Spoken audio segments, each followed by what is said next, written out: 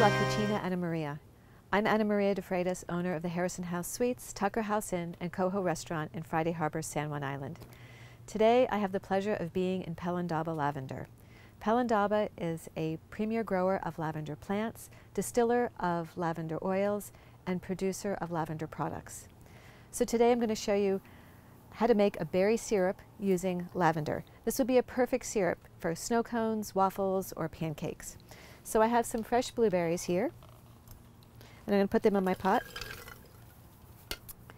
And then I'm going to start with some culinary lavender. If you look to the fields to my left, you'll see the Provence culinary lavender. Those have been harvested, so that's the green rose. And that's harvested early, usually when there's 1 to 2 flowers that appear on the plants. And this is the dried culinary lavender. And I'm going to put it in a mortar and pestle and just grind it. If I was in my kitchen, I'd take the sugar, and I have a couple tablespoons of sugar, and the lavender, put it in a food processor, and just let it puree until the lavender is finely ground. But I'll just do this in the mortar and pestle. And you can see the lavender is getting pretty pulverized. There'll just be a few more turns here. I could have also made a sugar syrup using lavender.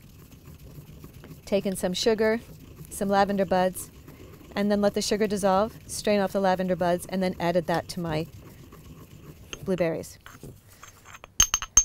So I'm going to put that in my blueberries. And then I have a 1/4 cup of water and some arrowroot. You can use cornstarch, any kind of thicker tapioca starch.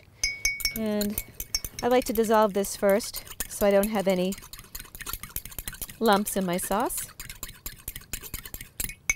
Okay, I'm going to add that to my blueberries and my sugar.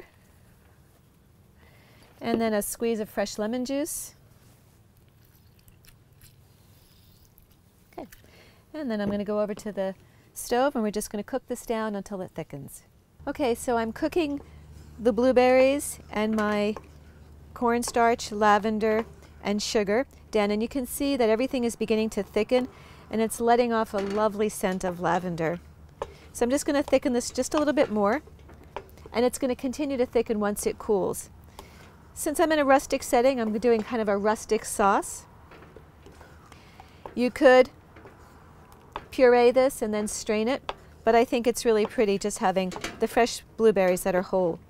So we're going to turn this off, and then I'm just going to plate this so we can see what the final product looks like. So you can see we have this lovely berry syrup, and I'm just going to put in this ice cream bowl.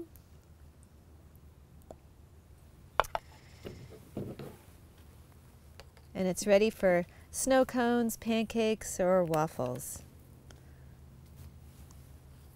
Buon appetito.